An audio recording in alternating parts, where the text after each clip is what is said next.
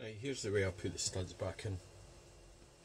I've gave them a clean up with the wire brush on the drill. Right, so I've already done the first three, so you just enter that in. Get two of the cylinder head nuts. I'll put that one round the opposite way. Just screw that on. Get the other one. Get them on a few good turns. Right. Then lock the two nuts up. That's all. Then take that. Tighten it down.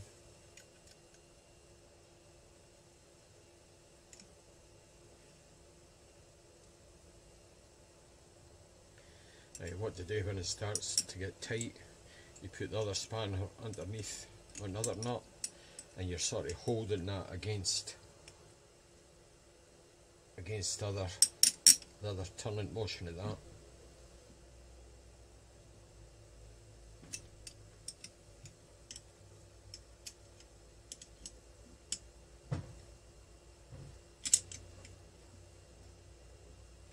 Right, obviously you didn't want to overtime.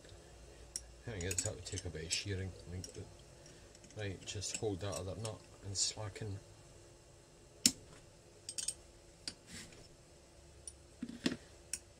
Same method basically applies to any other stud, like studs on a car, exhaust manifold, something like that. Right, next thing is we want to get the piston on. This can be a bit fiddly. Right, before we stick the piston in, better get the rings on.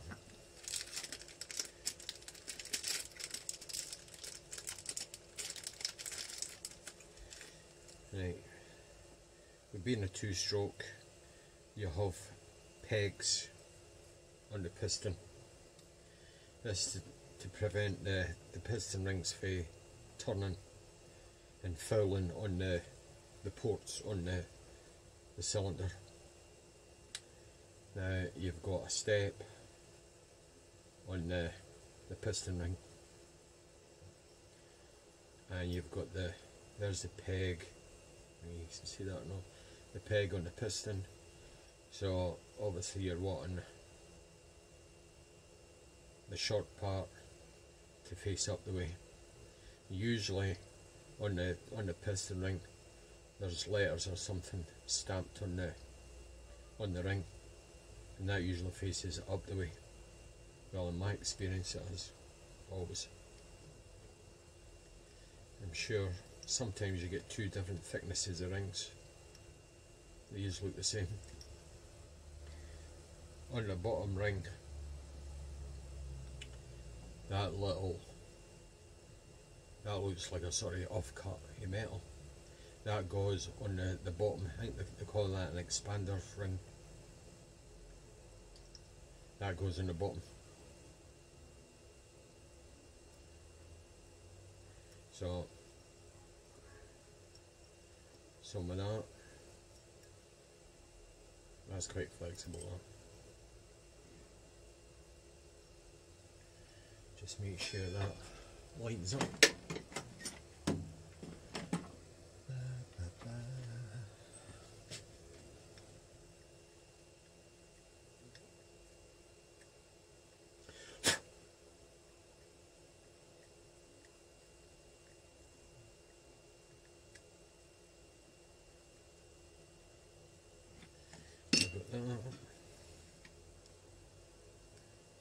On with the first piston ring.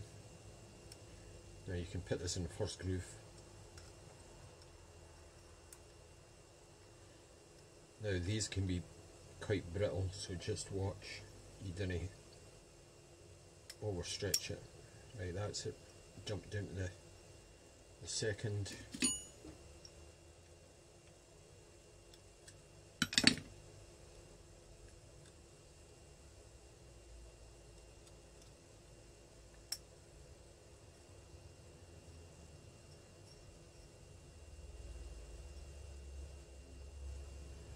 Right, that's that entered. Top ring. When you put it on, try and get the gap of the ring to meet that peg. It's just going to go on a lot easier. And just make sure you're putting it the right way up.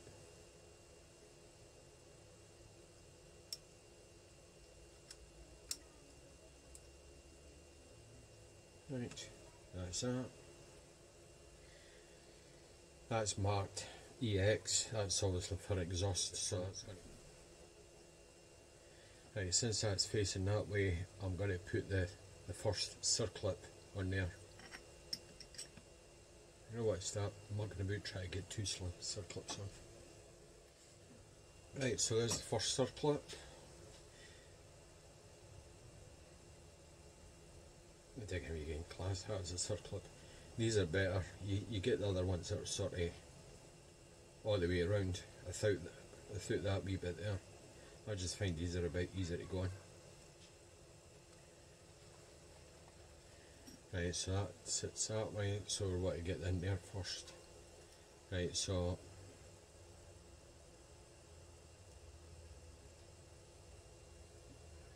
that's that. So you want to get that in. You have to watch that you didn't bend this.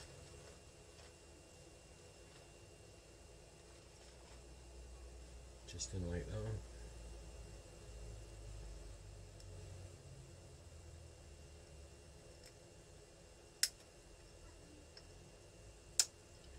And once it's clipped in, you'll be able to turn it. And I always put the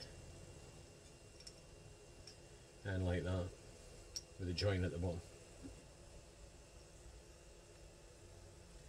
Right, next thing is the gudgeon pin.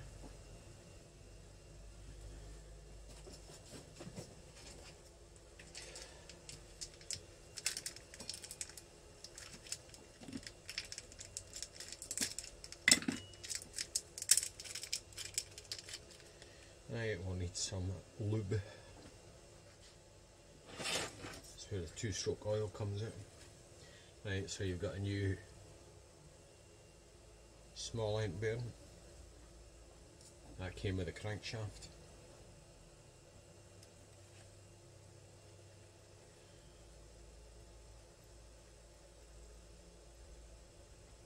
Just tripped something through there as well.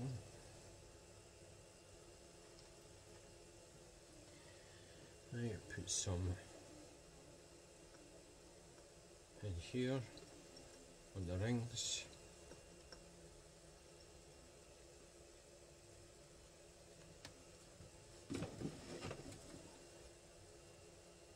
Right, so get that entered first onto the piston.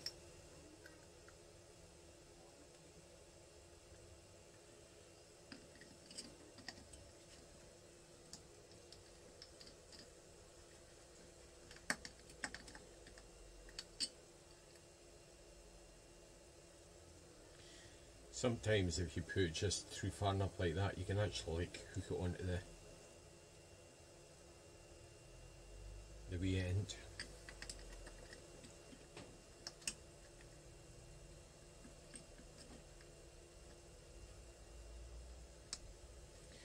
Obviously a lot easier on the bench like this instead of doing it on a bike. Famous last words. That's the thing I should have done first, is just check that that is a good fit in there. There shouldn't be any play at all, up and down movement, nothing.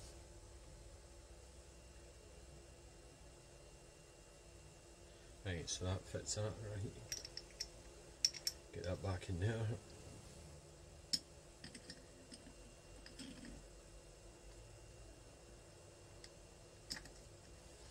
Right, there shouldn't be any force getting that through at all.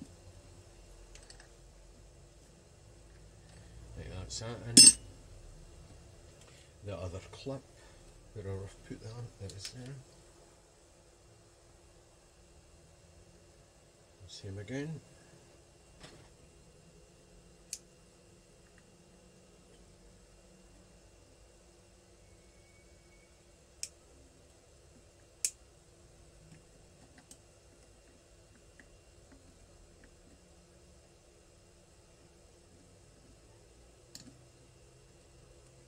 That in.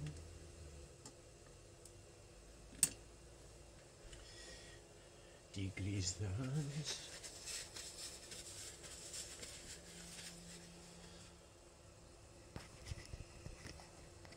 Let you see this. So that's that in. Right, that's where I can get a wee bit tricky, try to enter all this into. You have to keep that, the piston rings onto that groove. Same the other side, you've got another one there. You have to keep that lined up. And you've got the next thing to do is to get the barrel entered on that and drop the whole lot down. Make sure that just everything lines up basically.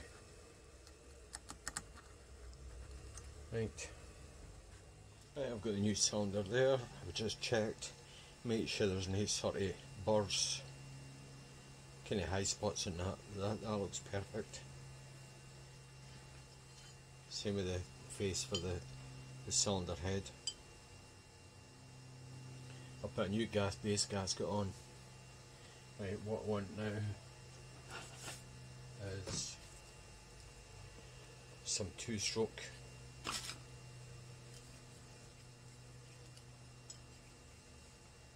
In there.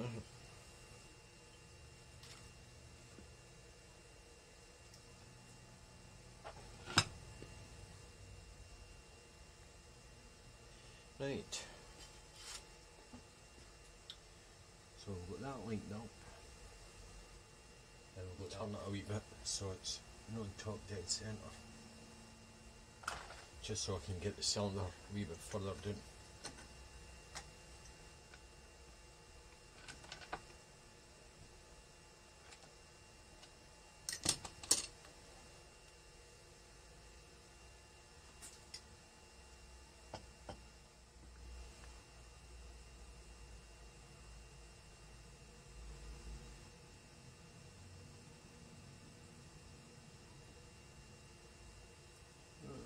See that roof.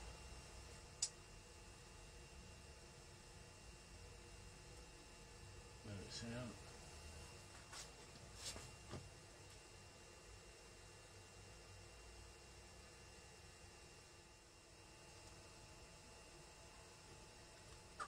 There you go.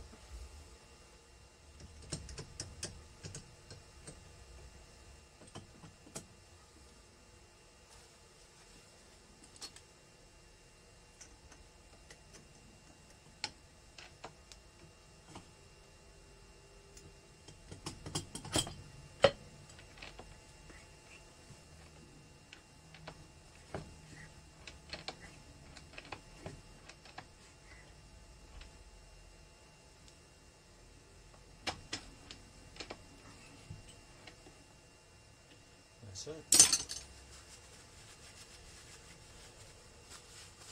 Sometimes you seem to get them on a bit easier.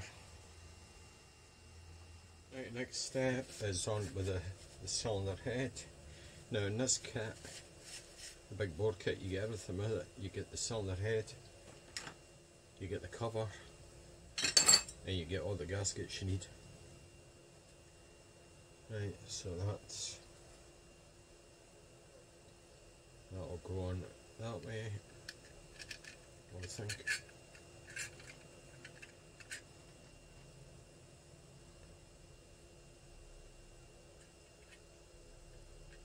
That's clean. Right, is there any particular way that's going to go on? Nope. Right, so these bolts, well, these nuts go down to 22 Newton meters. 22 Newton meters. I wonder if it'd be worth just putting.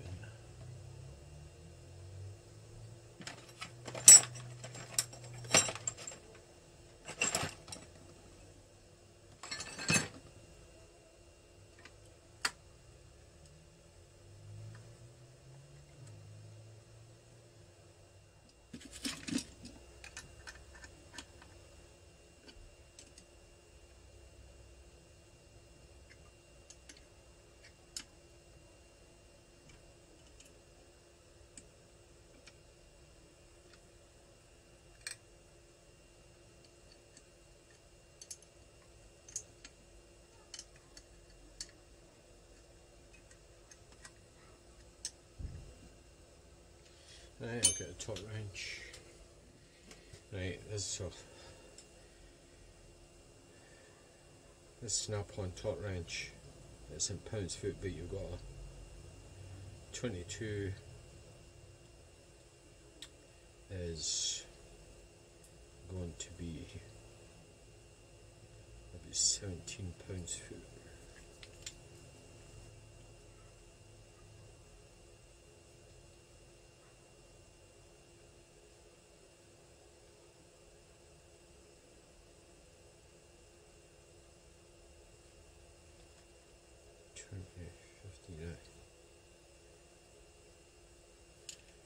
Right, 10 mils. Good.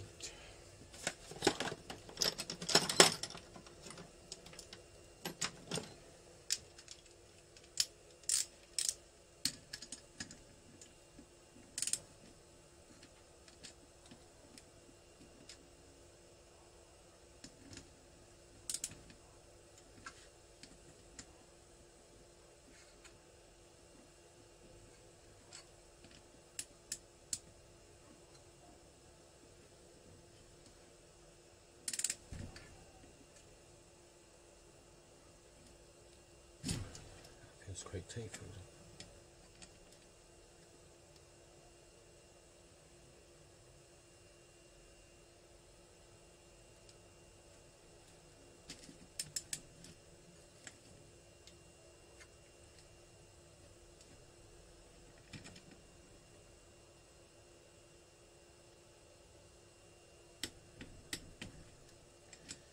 One, two.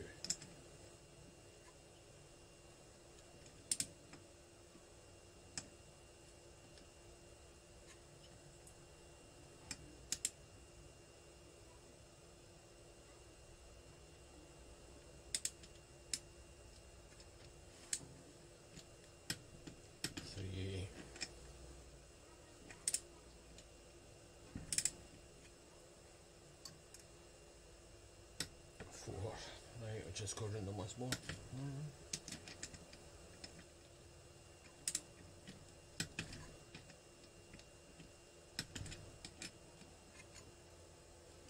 Right, that's them on. I could give this a little crank over just to see, make sure everything turns. The piston doesn't hit the head. Right, just repositioned that, that's turning fine. Right, what I want to do next is I want to do the timing next, I think. There's no big rush to get that cylinder head cover on.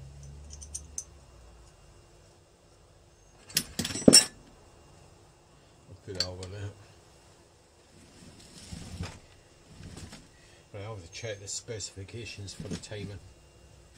I'll get all the stator mounting plate and that back on, and we'll go through the timing. Right, I've got that mounting plate on, and somebody previously had marked on white paint, it's obviously for the timing. That's how you'd adjust the timing, the 3 screws, and you can actually move them back and forward to that plate. That would advance the timing and that would retard the timing. Right, so what I do is, let's see if I can move this up. You have to excuse the rubbish on my bench. Right, now the timing on this is 1.2 millimeters before top dead center. Now, what that means is basically you want the spark plug to spark 1.2 millimeters before top dead center the piston. That's its position basically. So you've got that, you stick that back on, there's a woodruff key on that. Sounds like there's a helicopter up there looking for me. I'm in here. Right, so what you would want to do is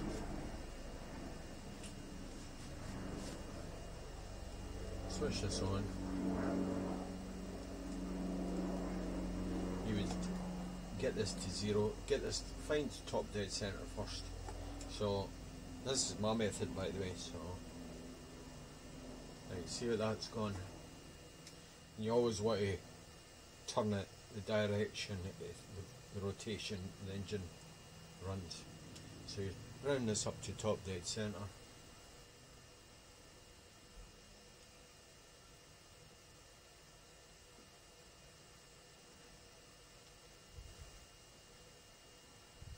So you can feel top dead center there.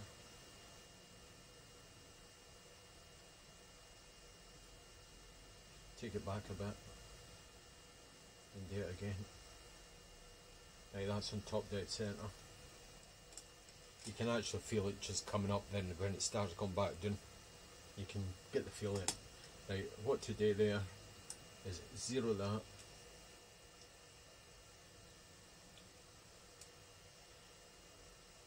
You could go back right round again if you wanted. Right. So you want to take this up, so that reads 1.2.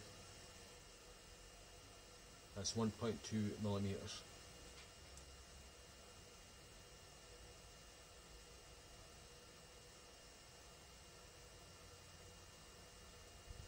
Too far, so you can actually take it back and bring it back again.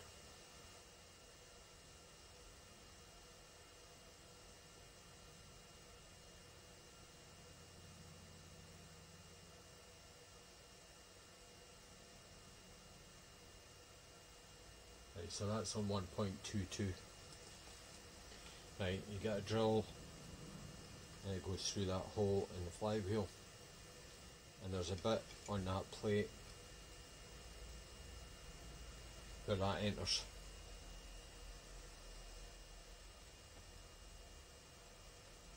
So that time is set at 1.2.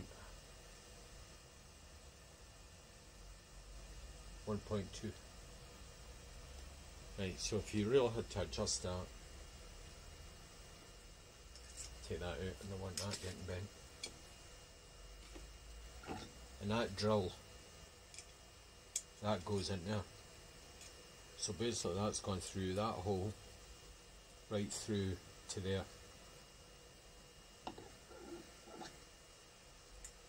So if that didn't line up, you just slacken them off a wee bit and turn that accordingly. The M6, well, a lot of the M6s, the older engine, is the same, but some of the plates you can't adjust. It's just a hole. Sometimes you can actually file it out, and you can buy plates like that to get your timing spot on. But that's, I would say that was that's close enough for me. As a quick word on that as well, I've obviously still got the stator to put on there, so that was just easier to show the adjustment.